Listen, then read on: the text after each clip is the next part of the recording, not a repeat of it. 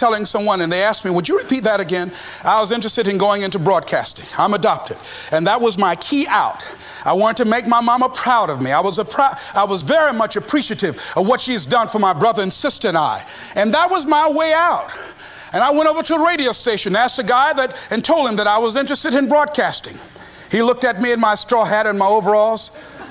He said, you have any broadcasting background? I said, no, sir, I don't. What do you do? I cut grass. Young ladies asked me what kind of work I do, and I was working on a garbage truck. I say, well, I'm a sanitary technician. He said, we don't have any job for you. I decided that was something I was going to do. I decided I'm unstoppable. I'm going to go up in here and I'm going to do this. I started going to the radio station every day, developing a relationship with the people that were doing what I wanted to do. And that's what I encourage you to do. Whatever area you want to go in, find people that are doing it the way you want to do it and develop a relationship with them.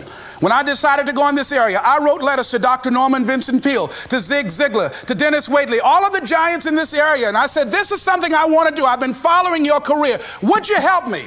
Dr. Norman Vincent Peale answered my letter, did an article on me, wrote about me in the most recent book that he issued, and done many broadcasts about me. I'd wanted to develop a relationship and rapport with those people that were achieving those things that I wanted to achieve. By the same token, I would go to the radio station, and I developed a relationship with the guys. And they used me as an errand boy when they needed some food or someone to go pick up entertainers that came into town. Temptation singing My Girl, Jerry Butler singing For Your Precious Love, Sam Cooke singing Darling You Send Me. I would pick up the entertainers at the airport and driving around in the disc jockeys, big Cadillacs. They didn't have any driver's license, but I was acting like I had some.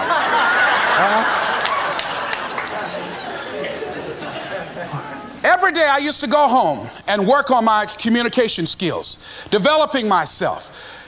It was Whitney Young. He said, it's better to be prepared for an opportunity and not have one than to have an opportunity and not be prepared. Start working and developing yourself now and prepare yourself for what it is that you want, because you expect to get it.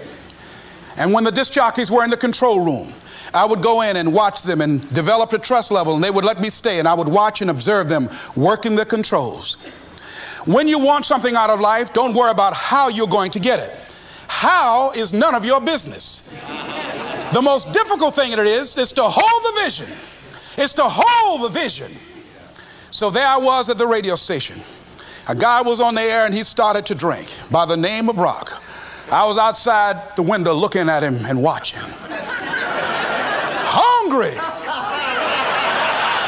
and ready, saying, drink, Rock, drink. Pretty soon the phone rang. It was the general manager. I said, hello? He said, Les, this is Mr. Klein. I said, I know. He said, Rock can't finish his program. He's slurring his words. I said, I know. Can you work the controls until one of the other disc jockeys come in? Would you call them? I said, yes, sir. I hung the phone up. I said, now he must be thinking I'm crazy. I called my mama and my girlfriend Cassandra. I said, y'all come out on the front porch and turn up the radio. I'm about to come on the air.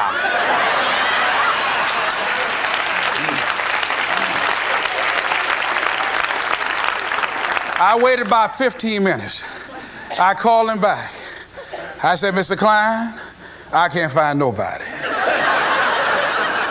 He said, well, why don't you go in there and work the controls until they get there? And don't say nothing here.